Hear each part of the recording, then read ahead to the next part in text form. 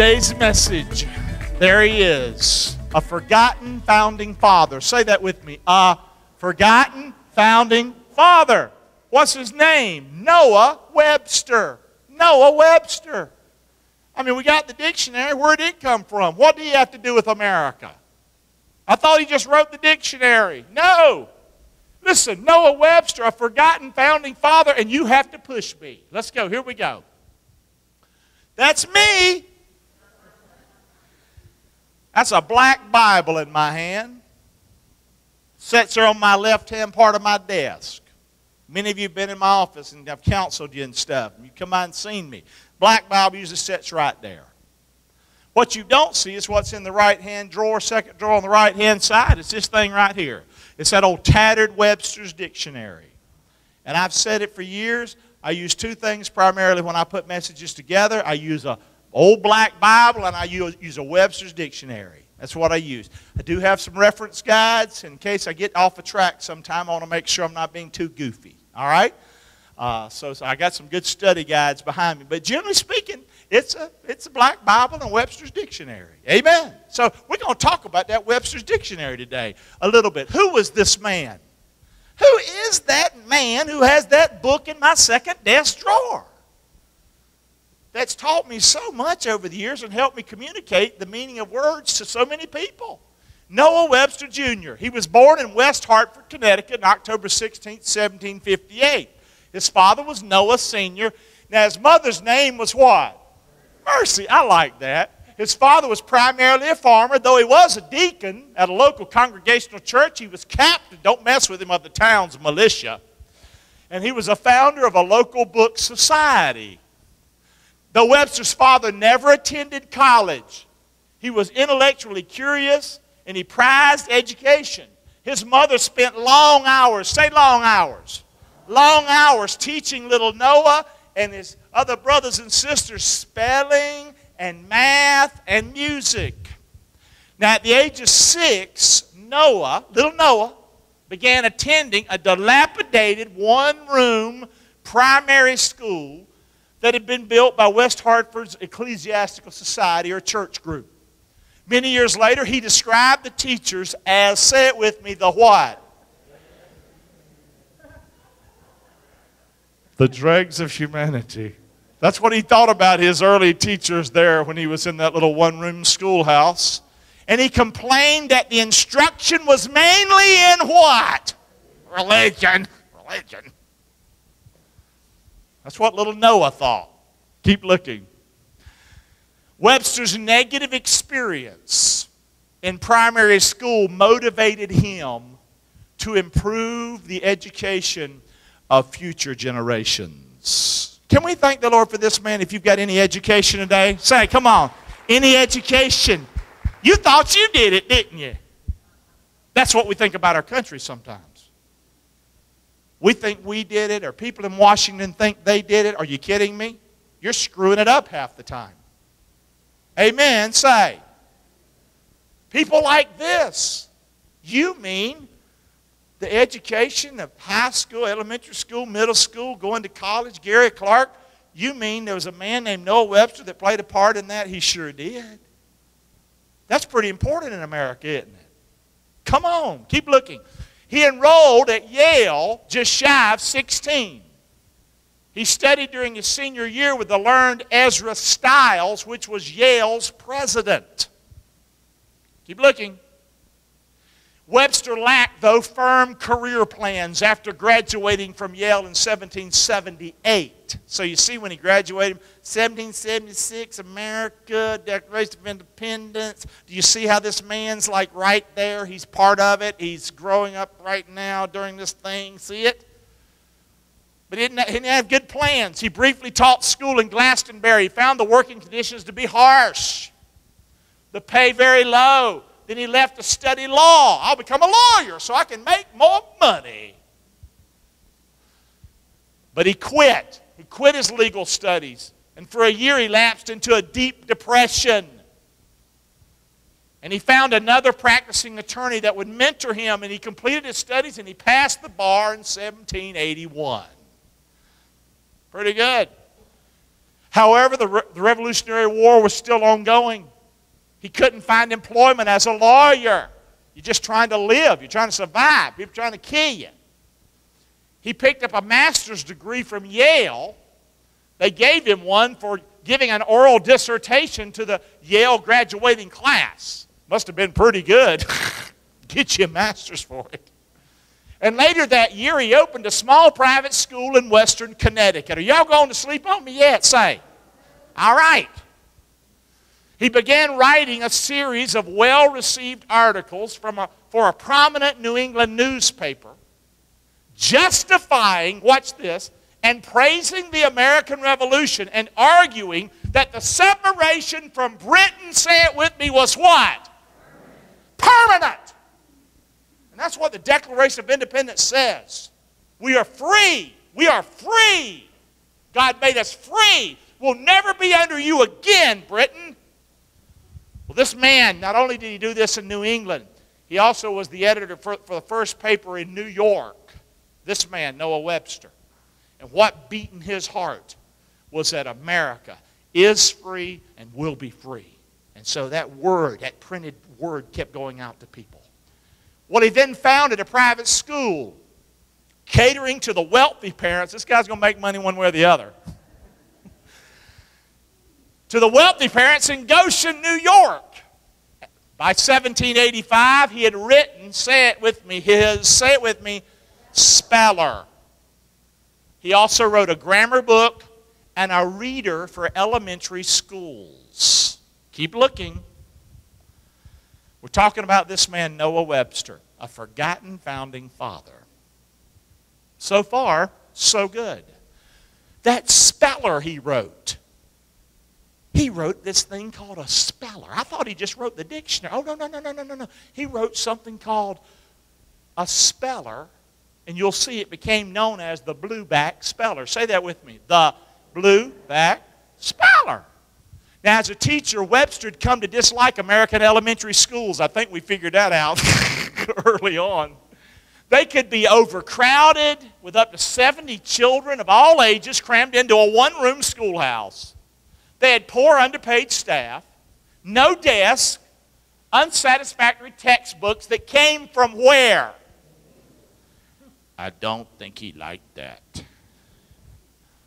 Webster thought that Americans should learn from American books, so he began writing. I want you to say that with me. Webster thought that Americans should learn from American books, so he began what? Can we praise the Lord for that? Come on, aren't you glad somebody believed that we are a country, and in our country we can do things, we can be great, we can write books, we can be a country now. Thanks to a man like that. So many of the authors, if you've ever written anything, a lot of the credit for your writing anything goes to a man like this. Are y'all hearing me? Amen? Obviously the Lord gets the praise. But this blueback speller, the speller was arranged. He wrote this thing. It was arranged so that it could be easily taught to students. It progressed by age. From his own experiences as a teacher, Webster thought the speller should be simple. Say simple. Well, we need to remember that in church. We get so highfalutin. We get so, I'm so more spiritual. We think talking big fancy words about God. Let me say something to you. Keep it simple is a pretty good thing. Y'all listen. Come on. I come to church to learn. All right? So Webster thought the speller should be simple and gave an orderly presentation of words and the rules of spelling and pronunciation. So if you can spell today and know how to pronounce things, it's probably because of this joker. Are you hearing me today? Pretty important. He believed students learn most readily when he broke a complex problem into its component parts and had each pupil master one part before moving on to the next one. Boy, that sounds like common sense, doesn't it? Well, that's how he wrote this blueback speller. The speller was originally titled The First Part of the Grammatical Institute of the English Language. Over the course of 385 editions in his what? Life. Can you imagine 385 different editions in his life? The title was changed to the American Spelling Book. and again in 1829 to the elementary spelling book. But most people called it the what? Say it with me, the... You might say, Clark, why are we talking about this on Sunday? You're killing us. Because if you're educated today, and people in our country, we get so arrogant, we get so full of ourselves, we think we're all that. Are you kidding me? It's because people like this who founded not only our country, but they believed in us, and they believed in a future that we could have. Are you hearing me today? It's incredible. But keep following. Listen. They called it the blueback speller because of its blue cover. And this is the amazing thing. For the next 100 years, say that with me, 100 years. One more time, 100 years. We're talking from 1800 to 1900. From 1800 to 1900. From 1800 to 1900. Webster's book taught children how to read, how to spell, how to pronounce words. Probably people like Henry Ford and Edison and all the great inventors and all the people that made America great. Who taught them how to read? Who taught them how to learn? Who taught them this? The man's name was who? Noah Webster. I thought he just wrote a dictionary. No, he trained America. He helped make us great. Are you hearing me today? Noah Webster. I didn't know who was in my second drawer. Wow. He also taught them how to spell and pronounce words. Say it with me, that last line. It was the most popular American book of its time. Only second to the Bible. Isn't that crazy? Keep looking. By 1837, it sold 15 million copies. By some 60 million by 1890. Reaching the majority of who? In the nation's what? Its royalty of a half a cent per copy was enough to sustain him for the rest of his endeavors, his writing endeavors. Got a half a cent for every one of those. And it sustained him. Keep looking. Well, when I started this message, I wasn't talking about a blueback speller. I thought I'd be doing the Webster's Dictionary. But I come to find out, my goodness, it was that blueback speller that probably changed America. Amen? Don't you agree? Come on. But at the age of 70, say 70. One more time. One more time. At the age of 70, he published his dictionary. And you think you can't do nothing? You old, you can't do nothing? Are you crazy or what? You can do great things. At the age of 70, he published his first dictionary in 1828, registering the copyright on April 14th. It took Webster 26 years to write it. 26 years to write the dictionary. And can't you tell by his title? An American dictionary of the what? Because he thought Americans should have books written by who? You think that's important, say? We say Made in America today. Who was the founder of Made in America? Noah Webster. He's a guy that thought it was important. Y'all listening or not? Come on. So he wrote that dictionary which aided in pronouncing vocabularies of Scripture. Now this is where you got to really listen. Classical and geographical names. Webster's dictionary contains 70,000 entries and 12,000 new definitions. Well, that's a big deal back then. For the first time in English-speaking history, English vocabulary words had a standardized spelling. For the first time. For example, center, C-E-N-T-E-R. Well, it was always C-E-N-T-R-E. Theater, T-H-E-A-T. Used to be R-E, but now it's E-R. Theater. We put an E-R on the end of words. Not re. Who did that? Noah Webster. That happened in America, people. Did you understand that or not? A lot of the ways you speak and words that you use came because a man thought, you know what? Americans ought to be Americans. You understand? You hear me today? That's not discounting all the other good people and countries of the world. But hey, he was an American first. Amen? You hear me today? Noah Webster. Though it now has an honored place in history of American English, Webster's first dictionary only sold 2,500 copies. Can you imagine his other one sold 60 million or whatever it was? He must have thought, oh my gosh, this thing tanked. He was forced to mortgage his home to develop a second edition, and Webster's life from then on was plagued with the word I hate. Say it with me. Debt. Debt. Can you believe the way you taught today and the education you have today?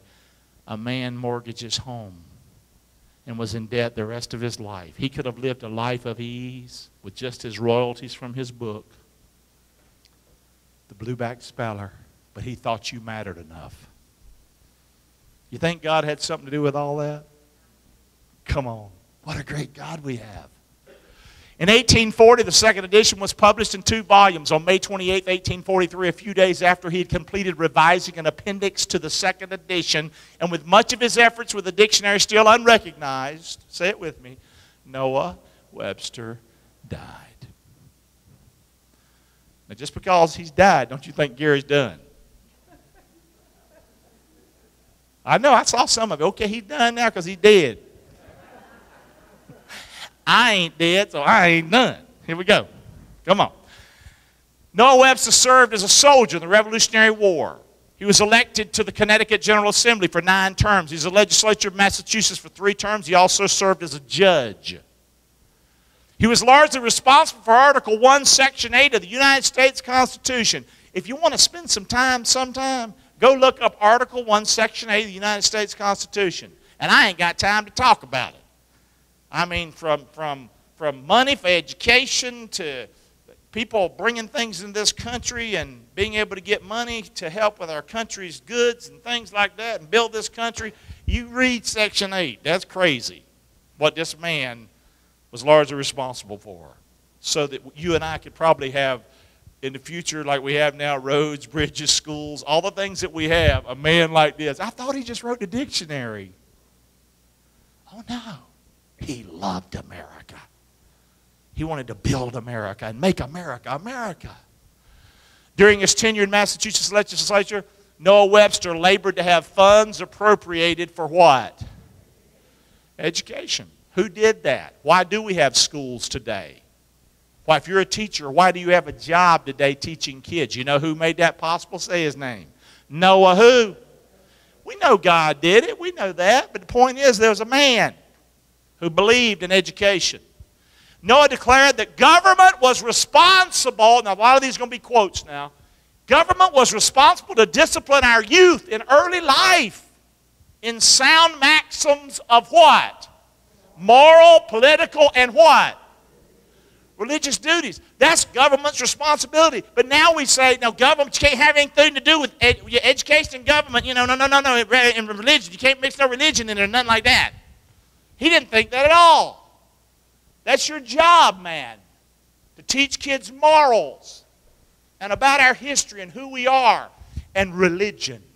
That's the government's responsibility. It's what he thought, and ain't nobody probably loved America like this guy. You know what I mean? Webster stated the following concerning education. These are some tough quotes, guys. Education is useless without the what? Noah Webster. And today we say you educate without the Bible because you can't educate with the Bible because that's illegal. Noah Webster said educating without the Bible is what? Useless. Oh, he's just nobody. He don't know nothing. Well, for 100 years he taught all the Americans. In 1890 he wrote the dictionary. Probably smarter than you and me. He said the Bible is America's textbook in all what? People that say today, I don't understand the Bible. The Bible's old hat. You don't know when you say that, you're a fool. And you can quote me. You understand? Yes or no? You're an excuse maker. Thank God you weren't back then doing America. We'd be to hell in a handbasket, wouldn't we? Come on. I know that's hard preaching. God's Word, this is what He said. God's Word contained in the Bible has furnished all necessary rules to direct our what? He said, I don't need to write a book on that. I already got one. Amen. Y'all listening today? I done made you mad, ain't I? That's how I keep you awake, by the way. I got to stay awake to see if he insults me. No, anyway, go ahead. You don't want to sleep through that. 1823, Webster wrote in his own textbook, it is alleged by men of loose principles or defective views of the subject that religion and morality are not necessary or important qualifications for political stations. But the Scriptures teach a different doctrine. They direct that rulers should be men who rule in the fear of God, able men, such as fear God, men of truth, hating covetousness. But if we had no divine instruction on the subject, our own interest would demand of us a strict observance of the principles of these injunctions. And it is to the neglect of this rule of conduct in our citizens that we must ascribe the multiplied frauds, breaches of trust, peculations, embezzlements of public property which astonish even our own selves, which tarnish the character of our country, which disgrace a Republican government. And he ain't said Republican Party. America is a republic. Which disgrace a Republican government and which will tend to reconcile men to monarchs in other countries. And if we're not careful, even our what? You listening to this man or not? Noah Webster. Come on, brother, preach it. He wrote the following in the preface to his American Dictionary of the English language, otherwise the Webster's Dictionary. This is in the preface. This is what you put in the front. When you see people going to read your stuff, you want them to read this first, right? In my view, the Christian religion is the most important and one of the first things in which all children under a free government ought to be instructed. This was in the front of his dictionary. No truth is more evident to my mind than that the Christian religion must be the basis of any government intending to secure the rights and privileges of a free people. You think this guy's important? Wow. In 1828, his edition, the American Dictionary, contained a profuse amount of Holy Scripture. If you have a Webster's Dictionary today like mine, it doesn't have the Scripture in it. That's why I use a black Bible and a Webster's Dictionary. You understand? Back in the day, you could have got a whole lot of Bible just from his dictionary.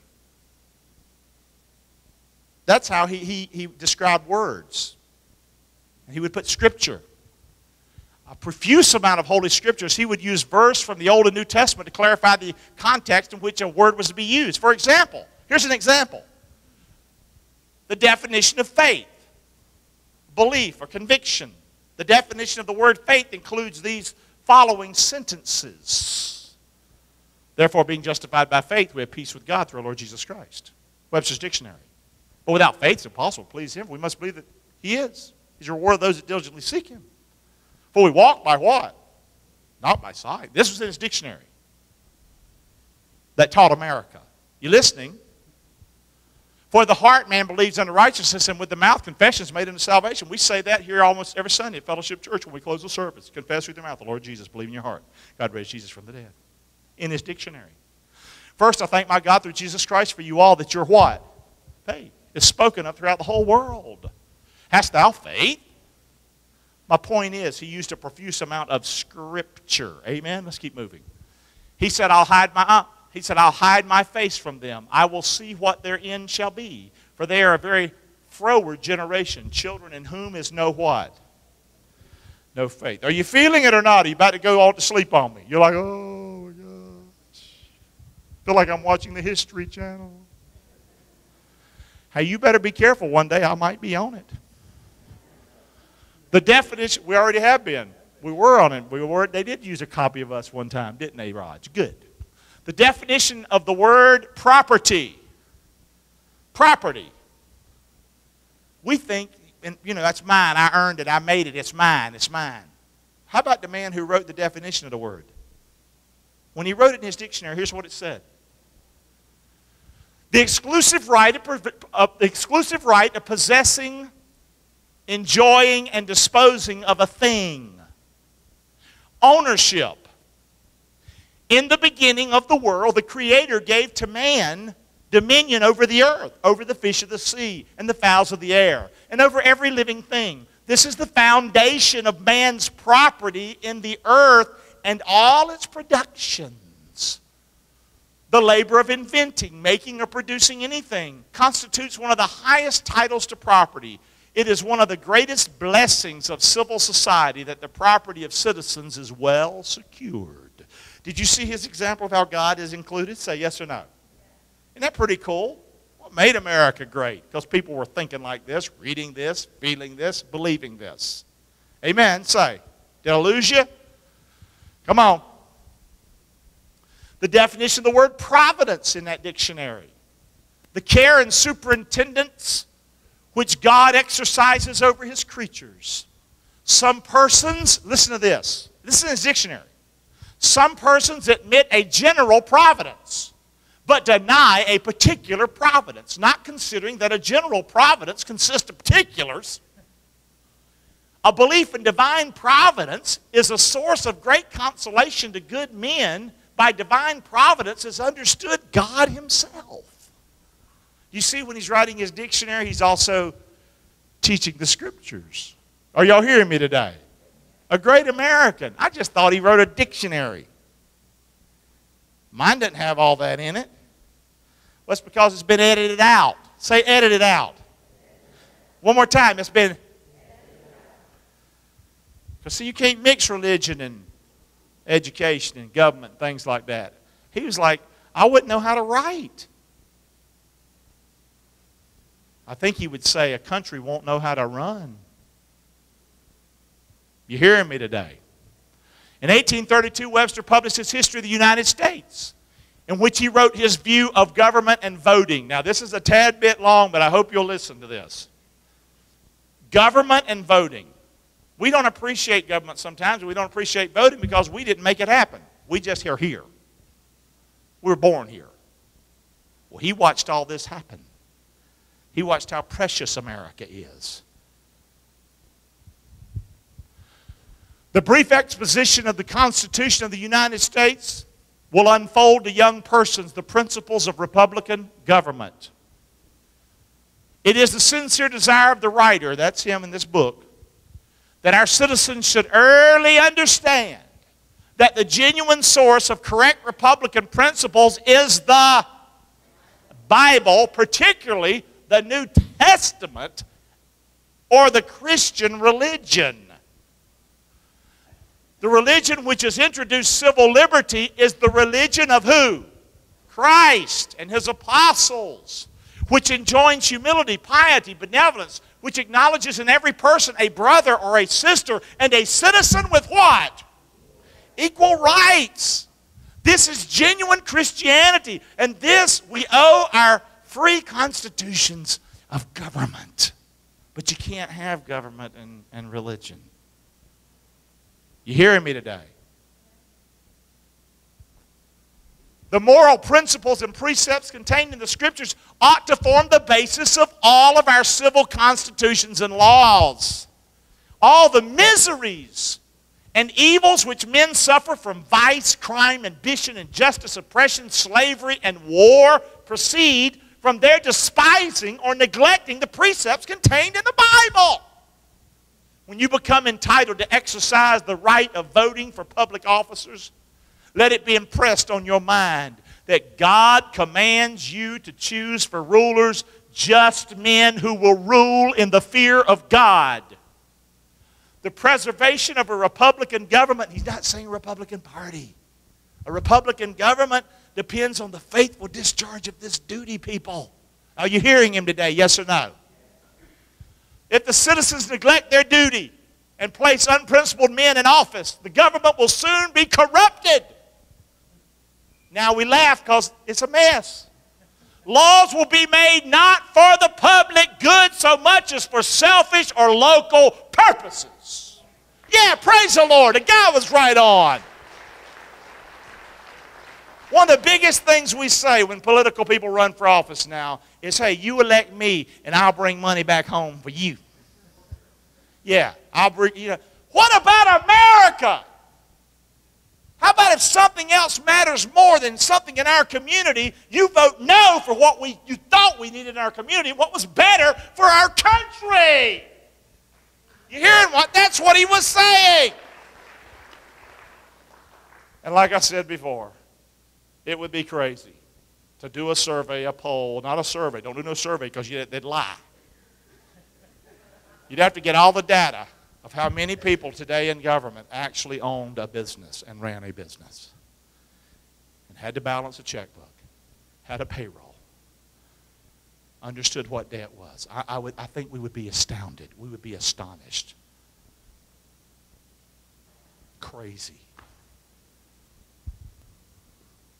Corrupt or incompetent men will be appointed to execute the laws if you're not careful.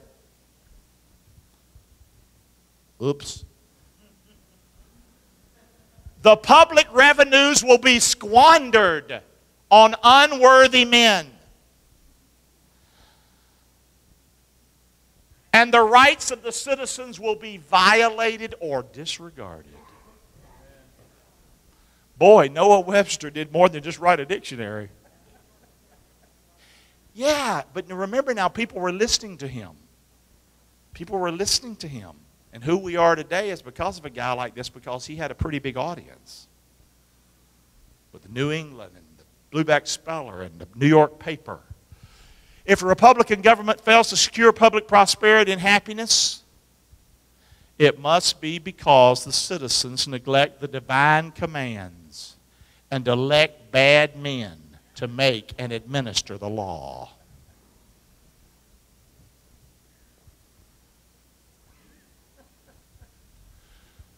Wow. Keep going, Raj. I'm about to die up here. My back's killing me. It's all right. Let's go. His view of the Bible. The Bible's the chief moral cause of all that's good. It's the best corrector of all that's evil in human society. It's the best book for regulating the temporal concerns of men and the only book that can serve as an infallible guide to future felicity or true happiness. He said there's only one book that's truly infallible. It's the Word of the living God. Not my books, he said. No. That book, the Bible. It's extremely important to our nation in a political as well as a religious view that all possible authority, influence should be given to the Scriptures. For these furnish the best principles of civil liberty and the most effectual support of Republican government. The principles of genuine liberty and of wise laws and administrations are to be drawn from the what? And sustained by its authority. The man, therefore, who weakens or destroys the divine authority of that book may be accessory to all the public disorders which society is doomed to suffer. There are two powers only sufficient to control men and secure the rights of individuals and a peaceable administration. Only two. These are the combined force of religion and law, or the force of fear and the bayonet. He said, I choose the Scriptures and law over doing it that way. Amen. He also wrote the following in his dictionary. If the language can be improved in regularity so as to be more easily acquired by our own citizens and by foreigners, and thus be rendered a more useful instrument for the propagation of science, arts, civilization, and what? Yeah, he believed in education. He believed in the arts. Are you kidding me? As a boy, he never forgot. I don't want to just hear religion. There's got to be more out there. But he didn't want to do away with it, did he? No. His view of education Are we close to the end? Thank you. His view of education. You think we are? For this reason, society requires that the education of youth should be watched with the most scrupulous attention. Education, in great measure, forms the moral characters of men. And morals are the basis of what? Can you say that with me? Morals are the basis of... Here was his views on education. There were 5. I'm not going to preach them. I'm just going to tell you what they were. Because I know I'm wearing you down.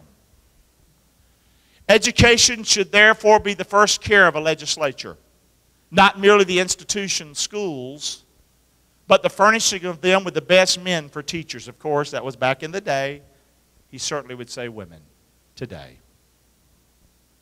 A good system of education should be the first article of the Code of Political Regulations. For it is much easier to introduce and establish an effectual system for preserving morals than to correct by penal statutes or creating penitentiaries all across the country.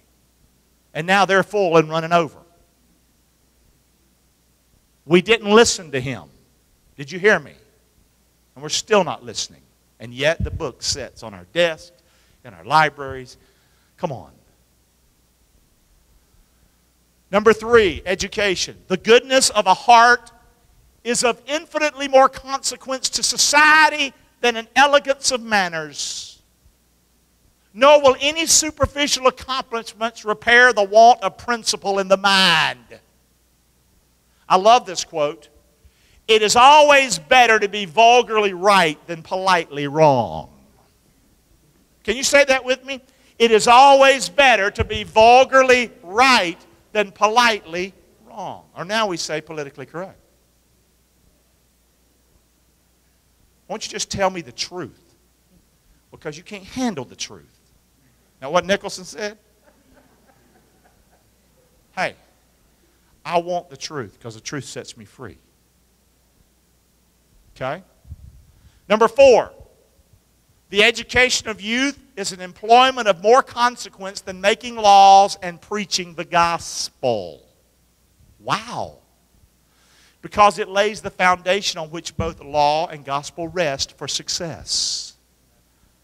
If we don't train our kids young, right and wrong, and how to do, you think they're going to listen to the Bible? You think they're going to listen to preaching?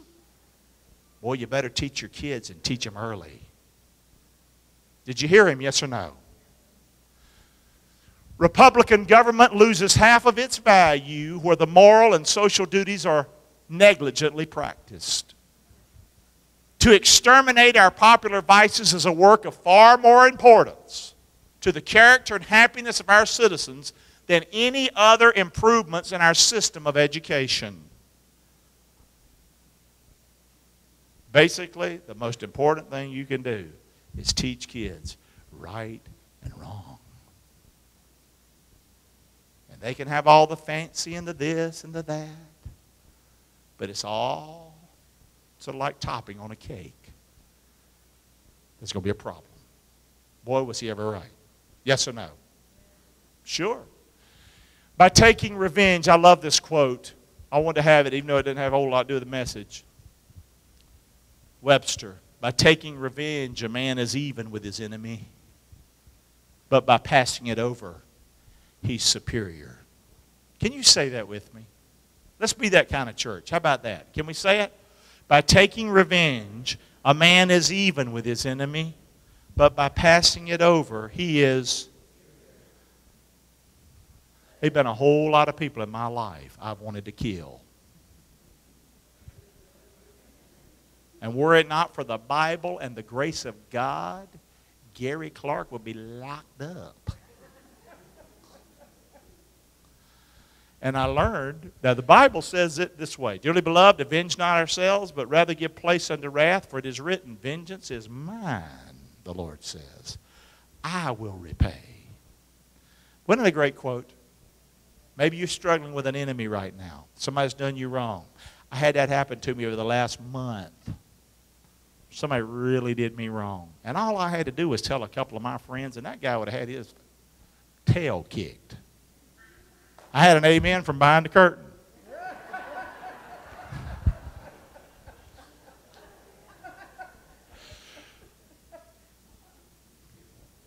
Vengeance is mine, the Lord says, I'll repay. You know what I'm saying?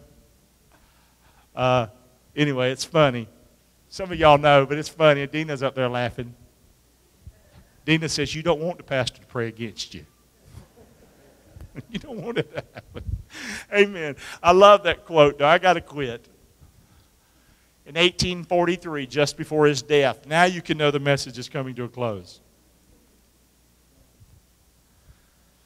I'm killing him. Pete, stop it. In 1843, just before his death, Noah Webster publicly professed. You can tell a man by who he is, by what he writes, by what he says late in life, especially on his deathbed. Here's what he said. I know whom I have believed, and I'm persuaded that he is able to keep that which I have committed unto him against that day. Don't worry about me. God's well able to take care of me. What a good man, the man Noah Webster. A song was written to that verse. I know whom I have believed and am persuaded that he is able to keep that which I've committed unto him against that day. Noah Webster. Can we thank the Lord for Noah Webster today? Praise the Lord. Praise the Lord, man. Man, I thought it was pretty good. Wasn't too bad.